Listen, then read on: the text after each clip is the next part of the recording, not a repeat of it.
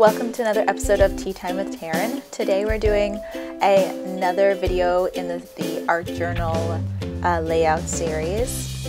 My video on how to emboss with eyeshadow did so well that I decided I would do a whole layout using eyeshadows and show you different eyeshadow techniques, including embossing but not limited to. So to start off, I really want to do everything on black, so I'm tracing a piece of black paper to the size of my journal page layout. Then just cut it out, and I'm going to attach it into the book. I'm using double-sided tape. I got this tape from Princess Auto, which I'm sure is probably just a Canadian store, and I don't believe they have an online store. It was some just really cheap stuff that I got. There's some of the black was overlapping, so I just trimmed the edges there. Now I am going to actually use some clear gesso, and I'm going to paint the edges of my page, and then I'll be able to use eyeshadow on there too. I was thinking you could probably do this with school glue. I didn't think of it, but that might be something you might want to try. Let me know if you do and if it works. I don't know. I know that gesso dries fairly quickly, so I thought that it would be a good option. This is the eyeshadow I'm using. It's really old eyeshadow. I don't think they make this brand anymore, but any very shimmery eyeshadow will work really well for this technique. The shimmerier the better. If you planned on using matte eyeshadow, I really do not recommend it. I don't find that it works well, and I've had some comments in previous videos saying that it does not work well. So make sure you're using very, very shimmery eyeshadow. I did one side at a time because the gesso dries very quickly.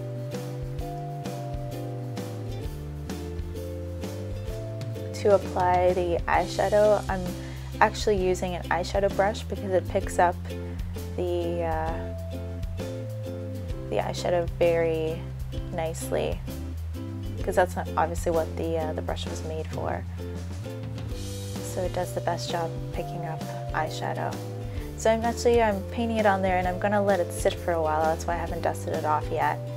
I just want it to really set and dry with the gesso. Go very heavy with this. Be generous. Just keep in mind, if you go too heavy, you're going to make a nice mess. But just play around with it, see what works for you. Next, I'm going to use my gorgeous grunge set to make some texture on the page, and I'm also going to be using Versamark ink as my ink to apply the impression onto the page. That's how we're going to start. So this is the second technique for applying eyeshadow to your layout.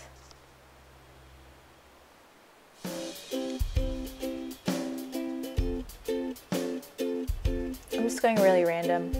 Next, I'm using my heat emboss powder, and I am just dumping it all over the layout. I'm trying to avoid where I have the eyeshadow along the edge because I reuse my powder and I don't want it to end up mixing. Got some where I didn't really want it, so I'm just brushing it off.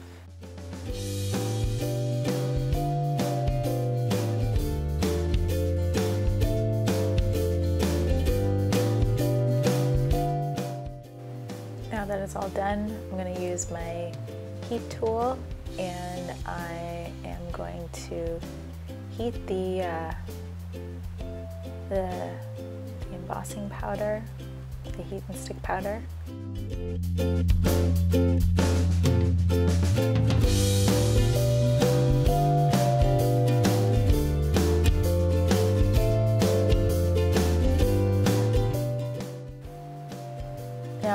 like the gesso has had more than enough time to set, so I'm just brushing off as much of the excess as I can.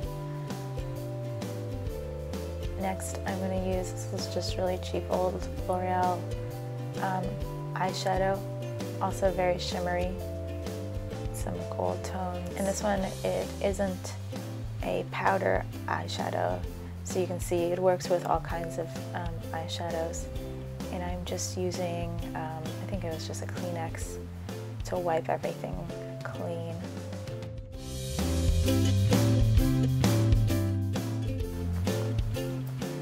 Next, I'm going to use some buildable medium just to create some more texture and dimension on my layout.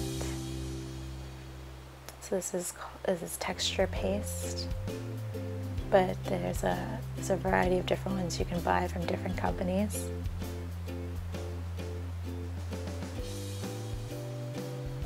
My stencil is from Stampin' Up.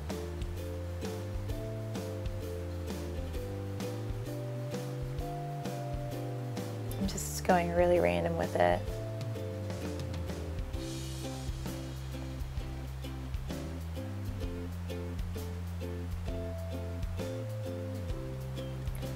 So now I'm dumping out some eyeshadow on it. I'm pressing in just a little bit. This particular texture paste does dry kind of fast, so I did press in a little bit just to help it bond. Once I wipe it off, it won't quite be as vibrant. I'm a little impatient, so I did use a heat tool to dry it. One mistake I used was I used a baby wipe, and for some reason that was kind of creating an opposite effect. Instead of brushing it off, in some places it was like setting it. So I don't recommend using the baby wipe. I thought it would be better since I thought that the paper towel might hook against the texture paste. You can't see what I'm doing, but I'm actually applying double-sided tape to the edges of my layout. So that's another technique. I think we're up to 4 techniques so far for using eyeshadow. So this works great. You want to go pretty heavy. I didn't really realize at the beginning. Finally, I opened up the jar and started really dumping it on.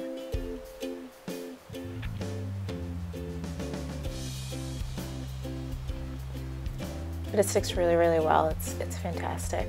I love using double-sided tape for this. If you want to try something else, double-sided tape and glitter are really great too. If you didn't have any fun sparkly washi tape, that's also a fun technique as well.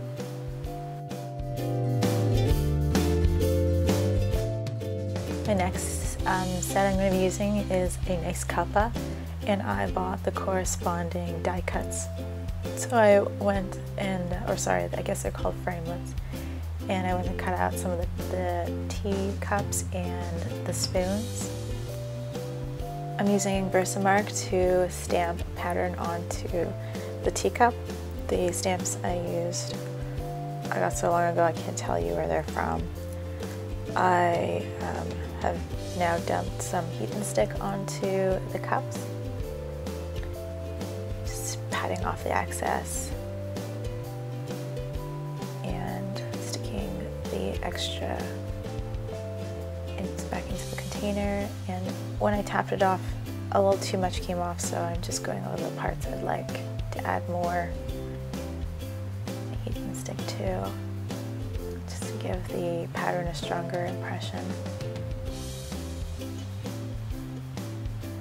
It was such a detailed stamp that I think it's not coming out as clear as I wanted it to, so I just took the tweezers and pushed around some of the heat and stick so that the pattern was a little bit clearer. If that makes sense.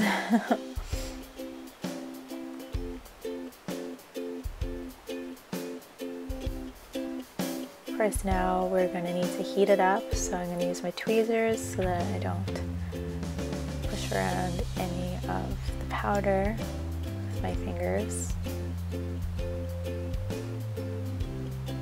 going over it, making sure it's all completely cooked. Now that surface will be nice and sticky. I'm going to show you two different techniques using the spoons. So I've taken the die cut and shoving it right into the Versamark ink. I'm using my tweezers so I can push it in without getting it all over my fingers. I'm going to pour the heat and stick powder over it, and then I'm going to tap that off. And I found that the tweezers were knocking some of the powder off, so it was a little better to use my fingers this time. Heat that up. Now that I have a surface that's cooked, I can use the tweezers and cook the rest.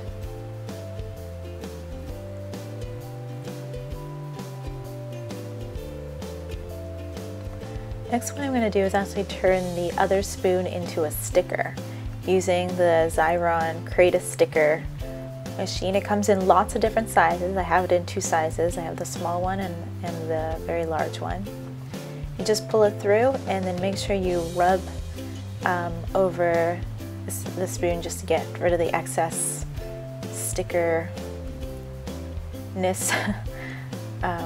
Otherwise it seems to stick off the edges and it creates like a web effect. So just make sure you rub it solid. And so I'm going to go through and color in everything with my eyeshadows. I'm using a powder eyeshadow again for this particular teacup.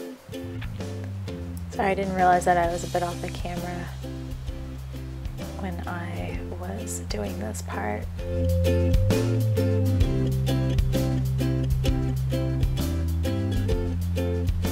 To really help it set, it's always a good idea to reheat it after you've put the eyeshadow on.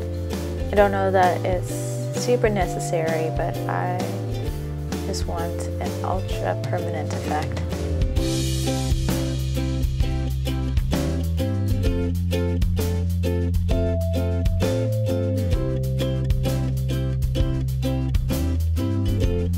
And I'm going to take Kleenex and just give it a good solid dusting. Rub, rub, rub, get rid of all the excess.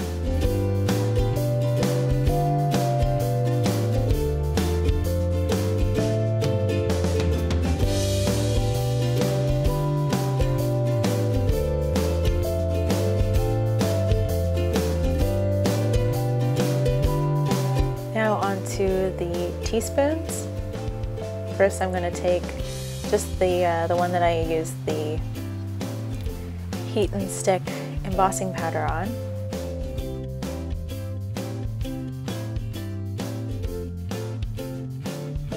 And now I am taking the one that I ran through my little sticker maker and applying it just the same way.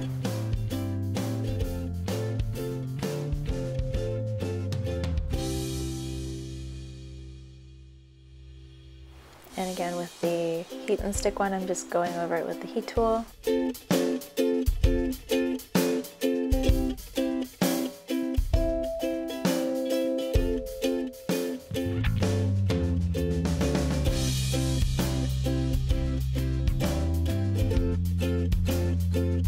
going to show you a close-up if you can see the difference. The one on the very top, that one is the sticker, and this one is the heat and emboss version. So it does create a bit of a different texture, but it's just a preference thing. I like that both my teaspoons are going to have a bit of a different texture on my layout since they're the same color.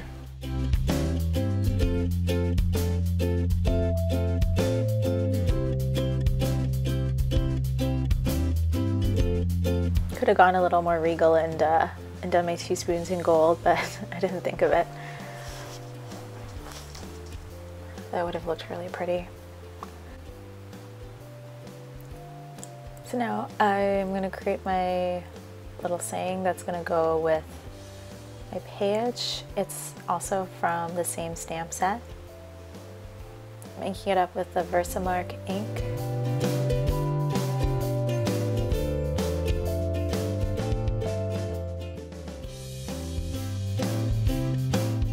And again, for this I'm going to use the heat and stick powder.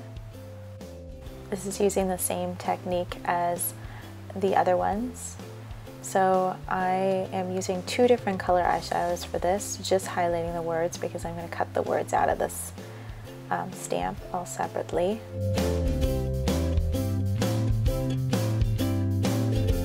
Didn't matter about doing a good job because I'm cutting around the text. I didn't need the teacup pattern. So I'm going to come back to that and I'm going to show you one more technique, and that's actually brushing on the Versamark. Instead of using it straight on a stamp or anything like that, I'm just brushing it around the edges. Again, I'm going to use the heat and stick powder, and I found that it stuck really well. Maybe I went a little overkill with the stays on. So what I'm going to do is I'm going to take my eyeshadow brush and just gently wipe away kind of the extra that I didn't really want there.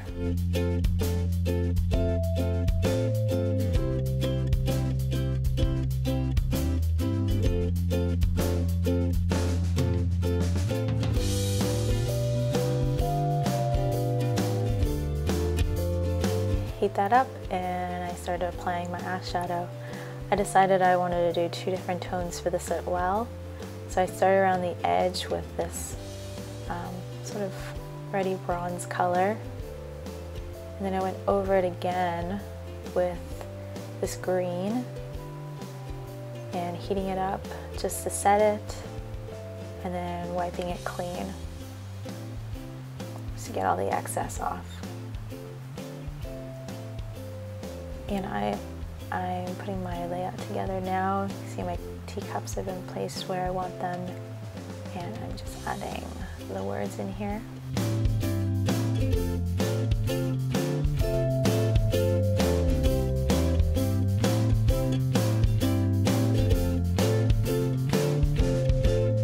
I'm gluing down with clear tacky glue.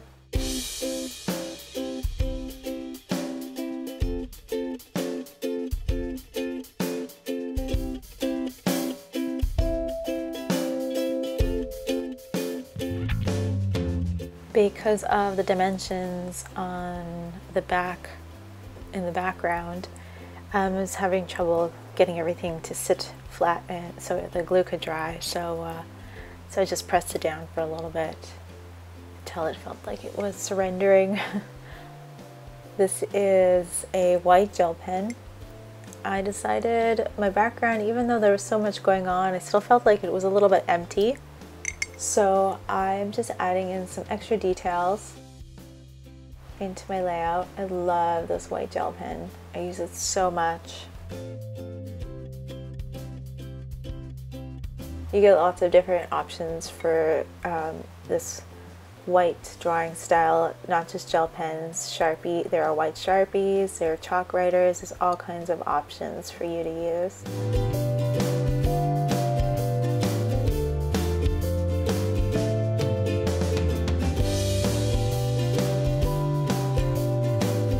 I really just thought that really helped finish off the layout.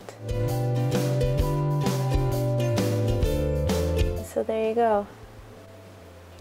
I hope you enjoyed watching this video, and I hope you like the layout that I have created. I hope you get inspired, and I'd love to see all the creations you make using this technique. Feel free to leave me comments and questions below, and all the products I've used today that are available for purchase, I will add the links into the description that's just below this video. Please give me a thumbs up if you enjoyed watching. Feel free to subscribe so you don't miss any upcoming videos. And as always, until next time, happy crafting!